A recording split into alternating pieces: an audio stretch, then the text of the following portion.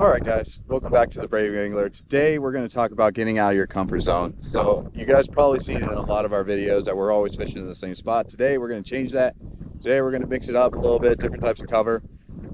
So we're actually going to be going back on the canals and maybe over to Little Lake Weir because I've never fished over there. Part of this is everyone's saying right now that it's hard to catch fish, and I just don't believe that's true as long as you stay flexible. So like I said, we're going to see if we can't get on some fish and prove everyone wrong that even during the early fall, you can catch fish. All right, so let's get in it. All right, guys, so we're gonna start off in this little pocket back here. There's some matted grass. Like I said in my last video, flipping and pitching, like down here in Florida during the fall, punching is a great technique. I'm out of creature baits. We got some molds coming in, so we can make our own. I really don't want to go out and buy any, but we're just gonna start getting this going.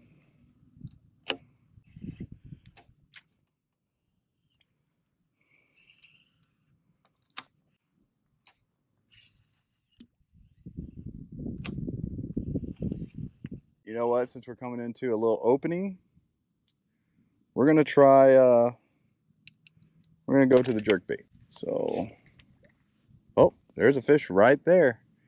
Like I said, sometimes it's good to get out of your comfort zone. Go to new spots, because what happens is you get stuck in that OODA loop, and we're not growing as anglers. And I feel it's very important to kind of get out of that everyday mundane. And because we're guilty of it. We want to catch fish for you guys, so we typically go where we know we can catch fish. That spot that we normally go to, we pretty much always catch fish there. So it's one of those things where we kind of have to be flexible. And see, this is a nice little area, and we already saw a fish when we were coming in. We were marking fish on our our downward facing sonar. So I don't have any other electronics on this boat. Pretty much just keep the basics. This boat's nothing fancy, just get you fishing.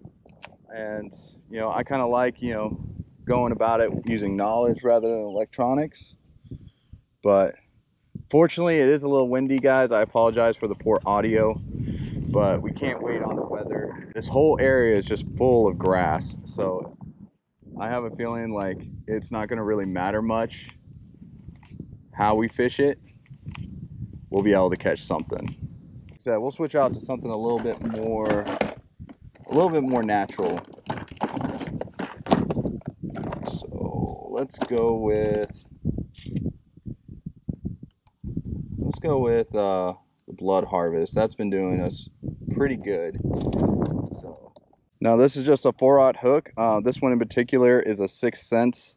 I typically use Kagatsu. I think that's how it's pronounced. I don't know. But really, when it comes to these wide gap hooks, I wish I could say they're all created equal, but they're not. There's just certain things I look for. Like I want my hook to be a little bit higher than the offset up here, and that's just so I get a little better, in my opinion, I get a better hookup ratio. All right, let's send it. I swear, guys, they are eluding me. Oh, that's kind of close. He should be able to see that.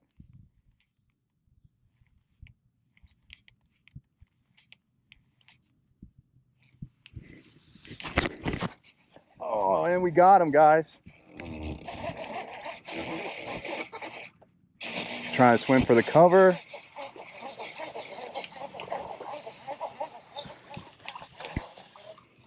In the boat.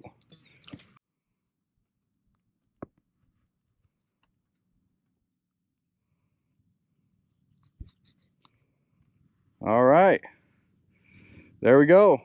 Like I said, you can definitely catch fish in the fall.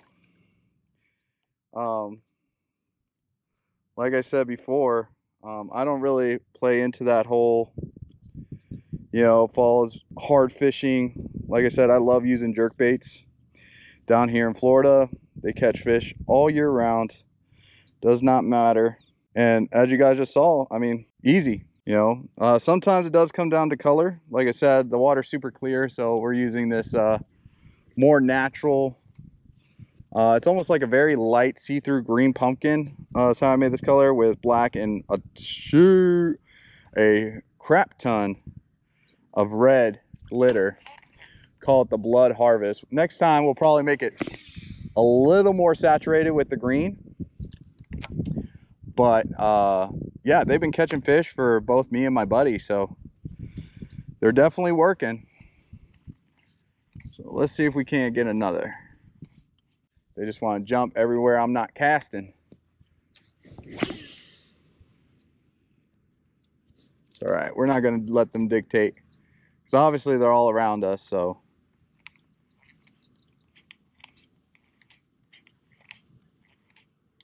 oh,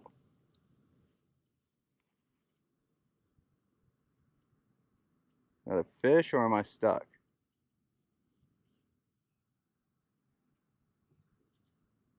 Oh, it seems like it's swimming. So oh, there we go. It is a fish, and it feels like a better one. Oh, and it is a much better one. Give it a little. Oh,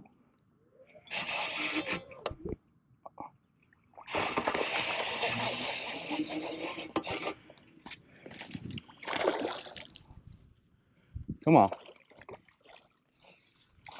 All right, we're gonna just boat flip them. There we go.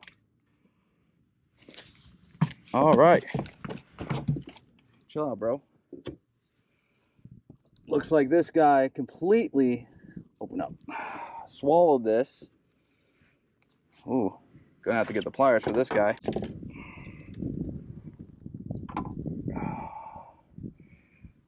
All right, guys, so we're getting better. Nothing too big, but you know, nothing to scoff at.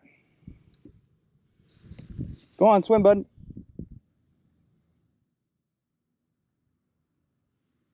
Definitely nothing to scoff at. All right, so we're gonna try something else. And that is going to be a jig. Now this is my all-in-one skipping setup. It's a 3/8 ounce ball jig, but the nice thing about this is you can flip it, you can pitch it, you can skip it, you can swim it. There's really nothing you can't do with it. Like I said, to kind of show you all what I mean, so you can flip it fairly easily, but like I said, you could also skip it. Fairly easy to skip.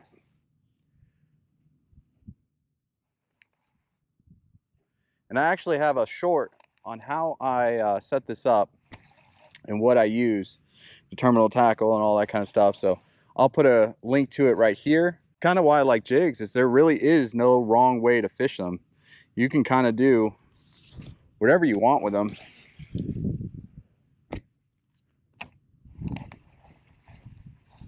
Which right now I'm going to be using it kind of like a swim jig, because in my opinion, swim jigs during the fall, I love swim baits, and it's about as subtle as you can get when the fish are all pressured from being caught all summer. And this is just a Strike King Rage Crawl. We got some new molds coming in here shortly, and basically a Rage Crawl is going to be one of them.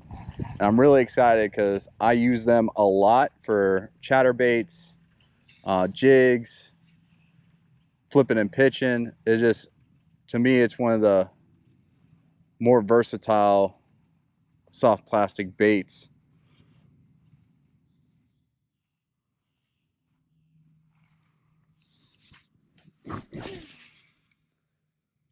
Yeah, like I said, and the reel setup I'm using right now, this is a 6/8-to-1 reel, and then this is 20-pound fluorocarbon on a medium heavy fast action 7'3". Now when you're swimming any kind of bait, the reason I like it is because you'll know when a bass strikes it. and when you just hit weeds.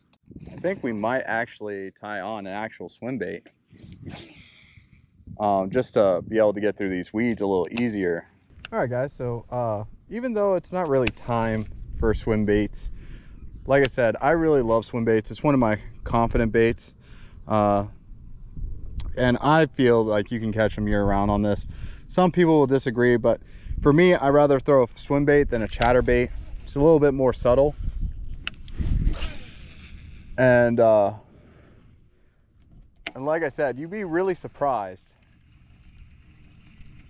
how well they work. For the most part, these are weedless, so structure that is still like growing, like grass or, you know, lilies or something like that, you can throw this in it and swim it out. You know, it'll kind of go along the tops, but you can just change up your pattern. Like me, I like a nice slow retrieve, and then every once in a while I'll pause, I'll speed it up. But I feel like if they'll bite a fluke or a jerk bait, they will definitely bite a soft plastic swim bait. But as you guys guessed, since I like swim baits so much, another one of the molds that we're going to be getting here shortly is in fact a swim bait. And when I use soft plastic swim baits, I use the Hayabusa.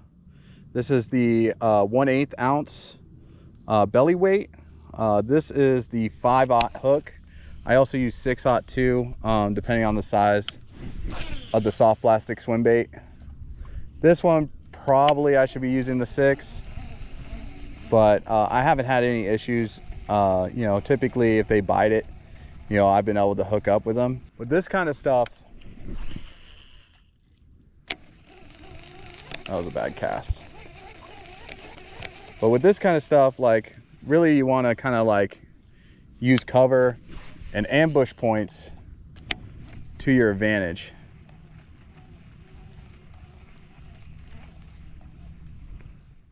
Because you really want to swim it past that ambush point. Like, they can be useful in open water, like I'm using it right now, just because like there's so much grass. Like I said, that little bit of vibration that this causes works really well. Now this is more my designated swim bait swim rod for my small 5 inches and below swim bait rod. It's a medium heavy 7'6" moderate action. And that's just so I can pick up line quickly. It's 20-pound fluorocarbon and an 8-to-1 reel, because with this, you know, it's a moving bait, it's moving towards the boat, and it is very possible that the fish will pick it up and move towards the boat. So you need to be able to pick up line, especially in shallow water, really quickly, which is why I have the little extra length on the rod and the higher speed reel. Look how well that swims, guys. If I was a fish, I'd eat it.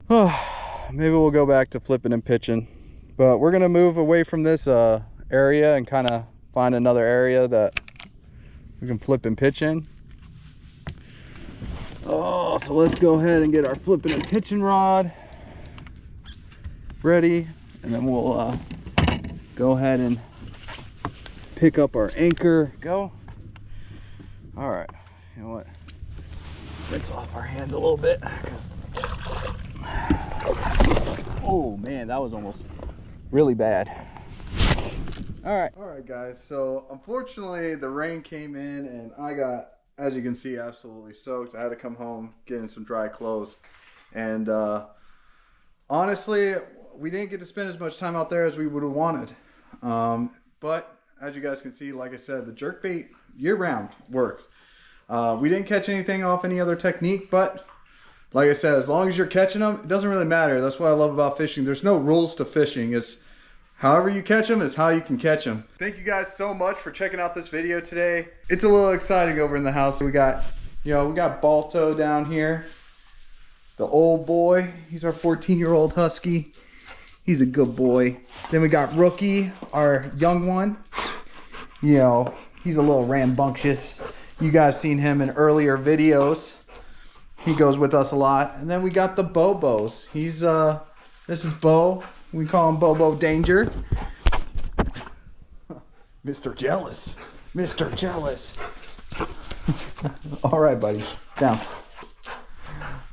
But like I said, guys, we had a lot of fun today. It's always a nice time to get out fishing on our days off. So, you know, but we got a lot of cool stuff coming, like I kind of hinted throughout the video. So make sure that you like, comment, and subscribe so that you can be in on all that. We are super excited for the future of this channel, and we're going to keep going with our giveaway. So make sure you have entered in to win for that. Now go catch a fish.